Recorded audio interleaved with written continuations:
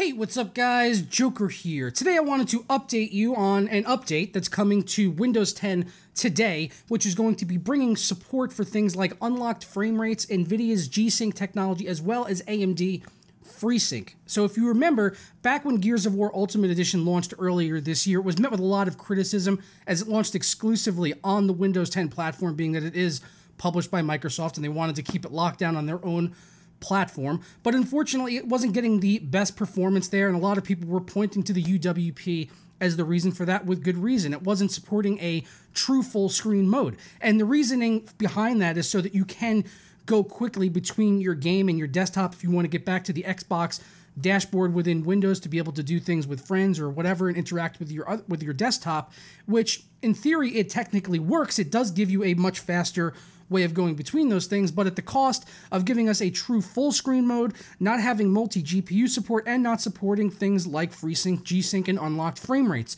But thankfully now, at least part of that is coming to an end. We're not getting a true full screen mode just yet, and chances are we may never actually see that, based on what Microsoft wants to be doing with the platform, because they believe that it's a lot clunkier going out of the games, and it causes the screen to kind of flicker, and it takes a few seconds, which is totally true. That is true, but personally, it's not something I would want to get rid of so much that I would be willing to sacrifice multi-GPU support. That would just be absolutely bananas. B-A-N-A-N-A-S, bananas. On the topic of an exclusive full screen mode in DirectX 12, Microsoft had this to say.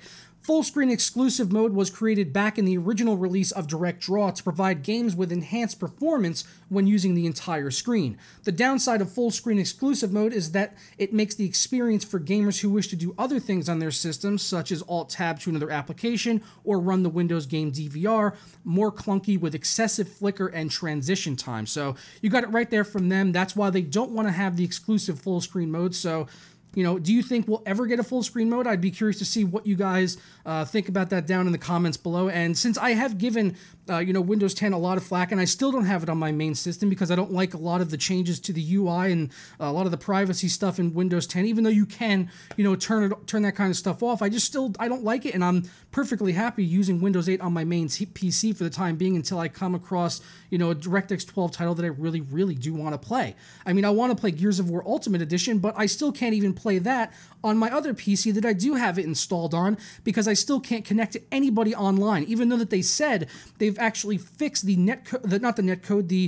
network connection issues and having restricted net.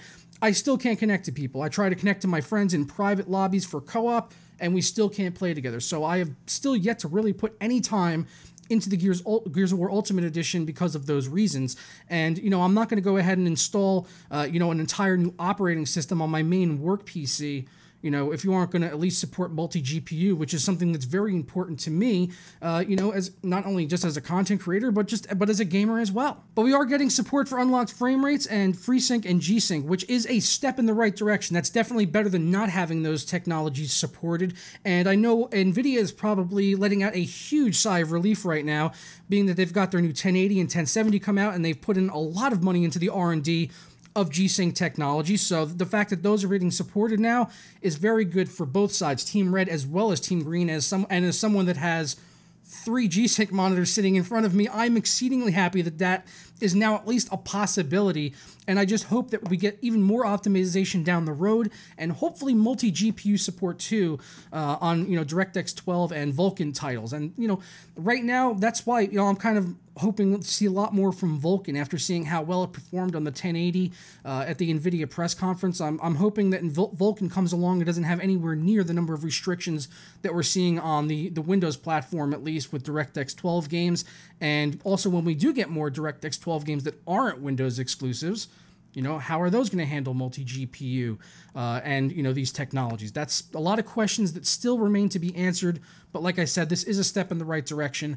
And please give me your feedback down in the comments below. Hopefully we can have a good discussion about this, and you can let me know where you stand now on the Windows platform that we do have these updates. But I'm going to go ahead and get on out of here, guys. Links to this story is going to be down in the description below for the source, and I'll catch you next time.